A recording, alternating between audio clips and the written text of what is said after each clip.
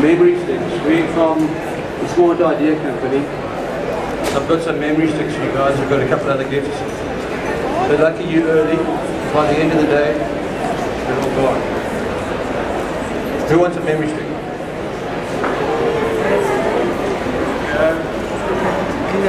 Who else? Our content is on here. Take a seat here. Eden, there's a couple more here. Girls want some memory stick? Hold your hand up, Eden will find you, she'll get your memory stick. Our content is on there. From Smart Idea Company, Excellate and ThinkBrainwave. Everybody got? Yeah, it's free. Very seldom. I'll go grab some more. Yeah. How many more do you need? Quite a few ready. Sure. We're going to look at Eden, Yes, a couple more. Grab a seat in front. Down the front here. Only one each, please. Not more than one. Thank you. Jack? Oh. Thank you. Thank you.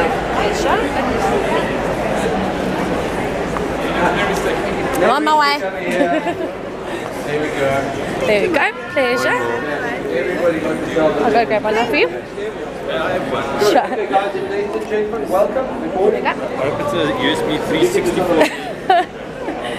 There we go. Good morning, welcome. We're going to have quite an entertaining show here this morning. There we It's go. not going to be one of the boring ones. I've got my team here, Thando and Roland. And they are phenomenally engaging speakers.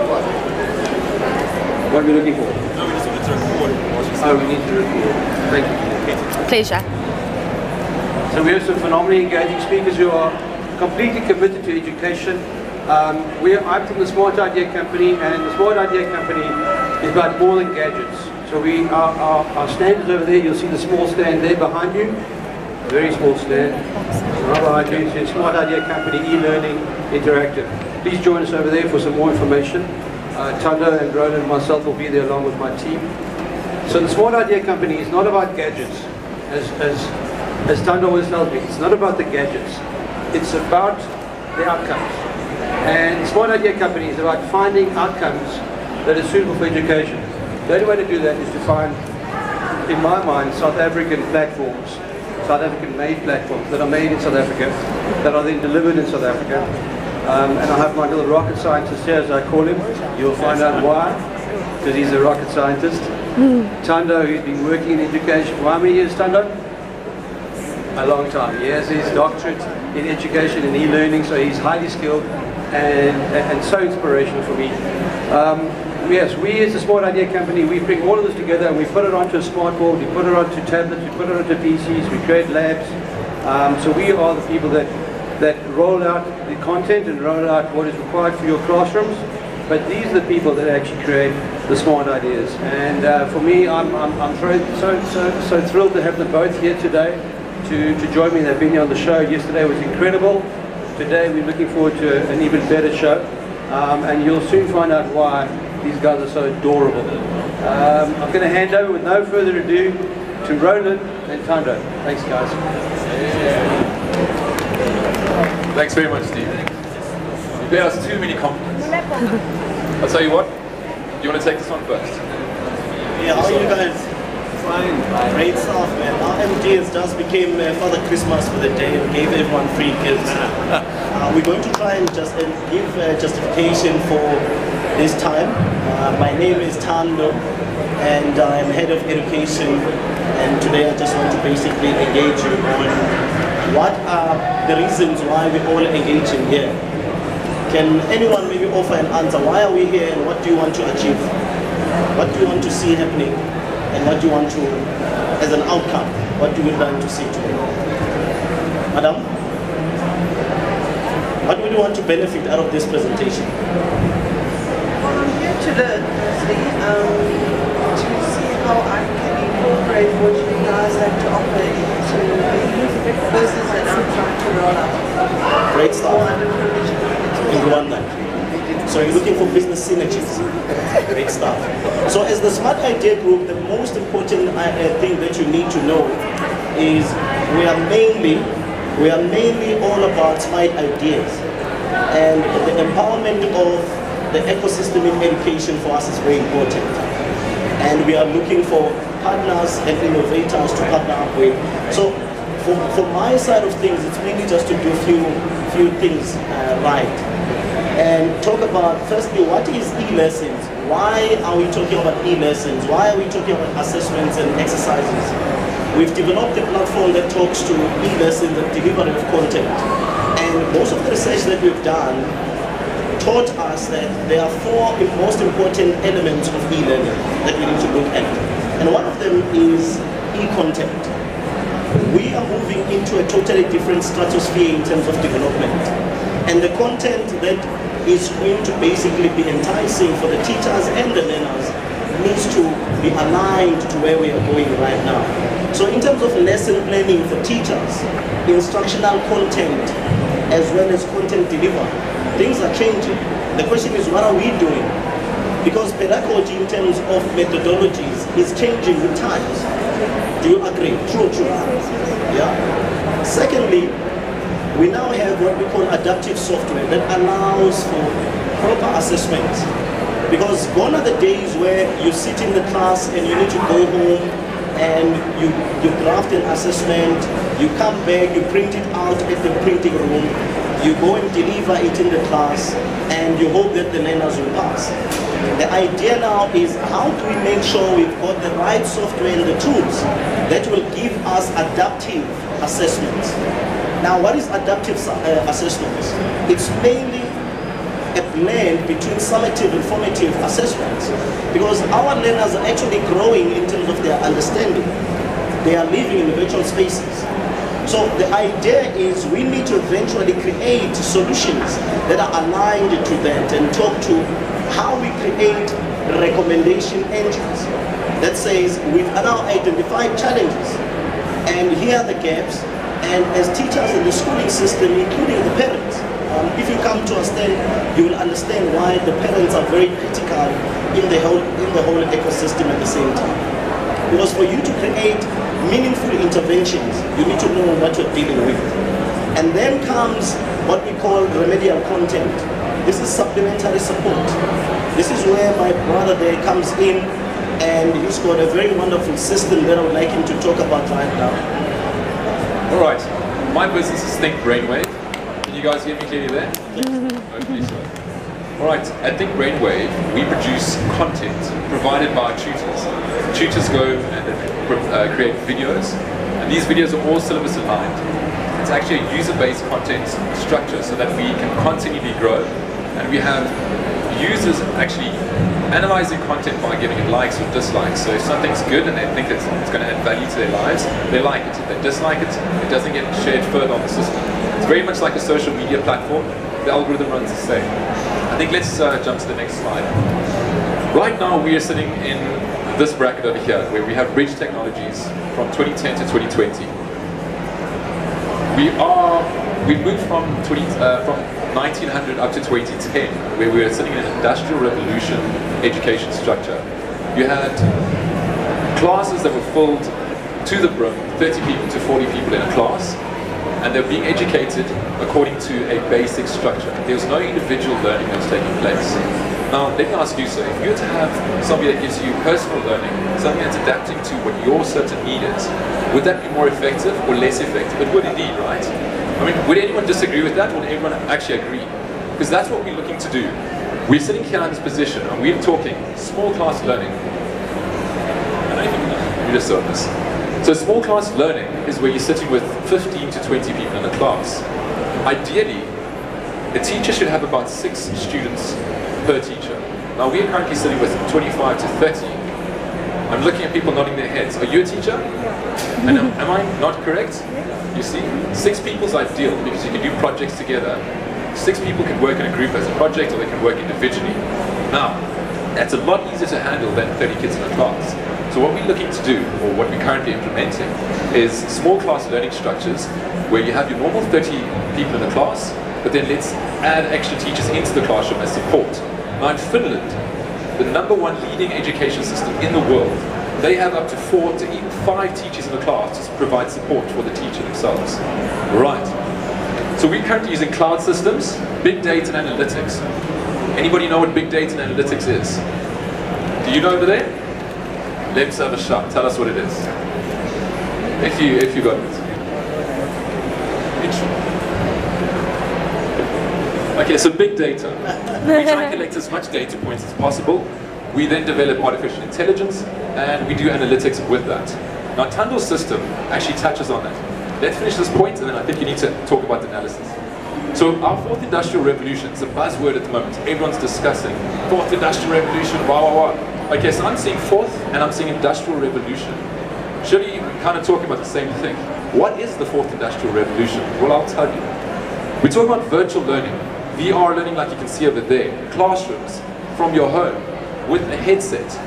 Now, if you look in countries that are highly packed like India and Asia, as general Asia, you don't have school fields like we have in South Africa. You've got limited space and overpopulation. So we need to start looking at things like virtual learning to create an impact for our students. Now we look at artificial intelligence. Artificial intelligence is not scary, it's actually quite helpful.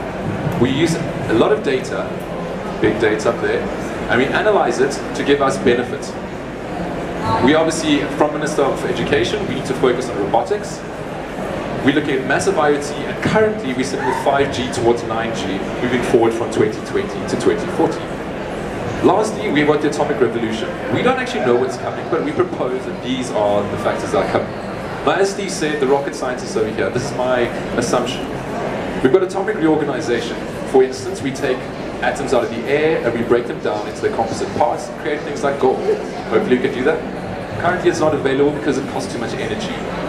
We talk about RFIDs, chips, so that you don't have to carry your credit card around and other things that are inconvenient. You've got a global basic wage. So when we talk about AI, we're kind of scared because we think AI is taking all of our jobs. The big power is actually looking at implementing a global basic wage so that everybody gets paid and then they can enjoy life as if they were on a basic income bracket, if one can say. Okay? You've got singularity, where we can transfer our consciousness into a computer. You must have watched a couple of movies like Her. There's a movie that, you know, you can communicate personally with your operating system. And then we're looking at probably 10G. I'm going to hand over to Thando now. Take it from here. Thank you very much, Mr. Rocket Scientist. I think that everyone agrees that the biggest challenge right now we have, especially for teachers, yes, ma'am, is we need to be able to say, how do we get ready for the next frontier?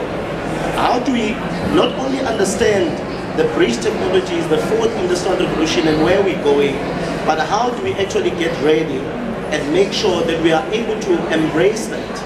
And that talks to teacher development and training that is aligned to atomic revolution. And that's why we come in as an organization where we bring about all the 4 elements of blended learning together. And we want to make sure that right now we engage partners in different spaces where we create analytics and virtual platforms. Because everyone lives in a virtual platform. I think all of you live in a virtual platform. Anyone that doesn't live in a virtual platform, right? Either you're on Facebook, WhatsApp, Twitter, etc. But there's a meaning to that in the space of education. Now imagine a situation where teachers and learners can actually be sitting in a virtual space and be able to learn without having to go to Google and going to YouTube, etc. So those are the kind of platforms we actually want to talk to about. Now we've created a platform called Excellent, right? Why did we do that? We wanted to develop a system by teachers, most importantly for teachers. Because teachers are dealing with loads of variables. You teach a learner today, the question is, how far did they understand, right? Every year we're waiting and anticipate for metric results.